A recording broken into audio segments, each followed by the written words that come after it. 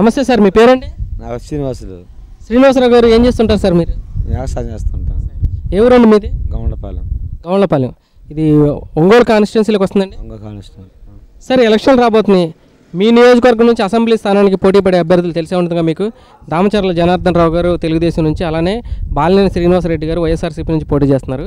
వాళ్ళిద్దరిలో ఎవరు గెలిస్తే మీ నియోజకవర్గానికి కానీ లేదా మీ గమనపాలెం అనే ఊరికి కానీ మంచి చేస్తారు లేదా అభివృద్ధి చేస్తారని మీరు అనుకుంటున్నారు? మాకు జనార్దన్ గెలిస్తే బాగా ఇబ్బంది లేదు. జనార్దన్ గారు ఎందుకని జనార్దన్ గారు కావాలనుకుంటున్నారండి? 4 సంవత్సరాల్లో బాగా చేశాడు.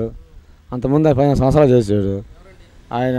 వాసు ఏదో ఆయన చేసినాడు, ఆయన చేయలేకపోయాడు లేకపోతే ఏమో, కానీ ఉండవాటిలో మాకు నచ్చిన వరకు శుద్ధం చేశాడు జనార్దన్ గారు. అంత ఏమేమి పనులు చేశారండి ఇక్కడ?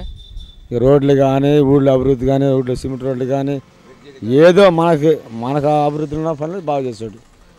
ఇక ఆయన 15 సంవత్సరాలు చేసినా, ఈయన 4 సంవత్సరాలు చేసినా ఈయన బాగా శుద్ధం చేశాడు. అంతవరకే మాకు వేస్తాం. సార్, ఒంగోలు పార్లమెంట్ స్థానానికి పోటీ చేసే అభ్యర్థులు తెలిసి ఉంటుంది. సిద్ధారాఘవ్ గారు టీడీపీ నుంచి పోటీ చేస్తున్నారు. మినిస్టర్గా పనిచేసిన వ్యక్తి ఇంతకుముందు తెలుగుదేశం ప్రభుత్వంలో. అలానే వైసీపీ నుంచి మాగంట్ల శ్రీనివాసరెడ్డి గారు పోటీ చేస్తున్నారు.